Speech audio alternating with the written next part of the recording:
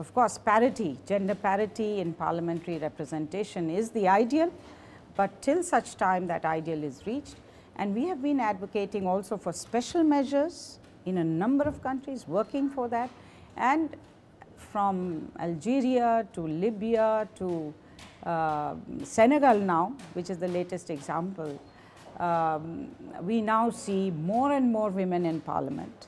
You've described violence against women as an extreme form of discrimination. What is UN Women doing to combat this scourge? Phenomenon of violence against women, unfortunately, is a universal phenomenon. Developed, developing, small, big countries, different stages of development. And as you said, it's the most condemnable and pervasive violation of human rights. And in that context, therefore, it's one of the biggest priorities when we seek gender equality and women's empowerment. So when we try to address this phenomenon, we have to look at prevention, we have to look at protection, we have to look at provision of response services. And that's what we are working on. We have this Secretary General's Unite to End Violence Against Women campaign. We have the Say No to Violence Against Women campaign. And if you look at just the Say No to Violence campaign, we have just in the last 2 years, less than 2 years, we have been able to generate and activate as many as nearly 6 million actions by people around the world, governments, by officials, by individuals, community leaders, faith-based organizations, civil society organizations, women's organizations, to combat violence against women. A Bell Bajao campaign in India. This Bell Bajao campaign is about how neighbors can alert, will ring the bell if they, hear something about there's some domestic violence going on, how they can then alert, they can then report.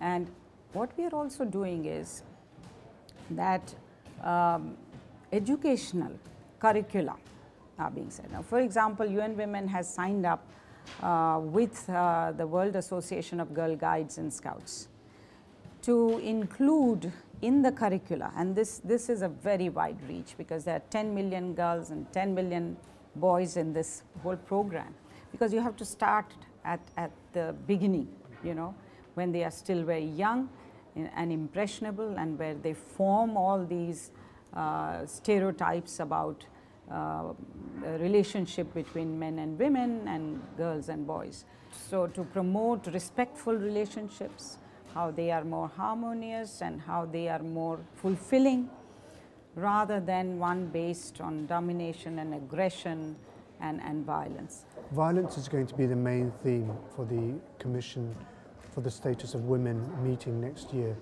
What do you think is going to be the outcome, given that there's so much disagreement on the issue? Member states are already negotiating a resolution on this in the UNGA Assembly, so in the third committee. So there are a number of issues, of course, that will come up, and they hopefully will be resolved. I'm very, because I think as long as we reaffirm, there are a number of commitments, normative commitments already there, and we have to reaffirm those commitments. There should be no regression from that, in fact a recommitment to that. And I think we should be able to get a recognition that ending violence against women is closely related to economic empowerment, political empowerment, other aspects of gender equality and women's empowerment, so that everything has to be addressed together and that one is a gateway to the other. But it is also a development issue, an economic development issue.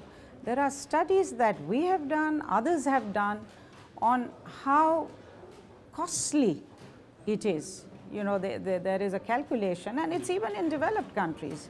In Australia, there's a calculation that has been done that the loss to GDP of violence against women is as much as $14 billion a year. So, you know, it is the opportunity cost to economic development. So we want that recognition as well. What is UN Women looking for in the post-2015 development agenda? We look at it as a tremendous opportunity to make sure that whatever shortcomings there were in MDG 3, they should be rectified. MDG 3 was the least well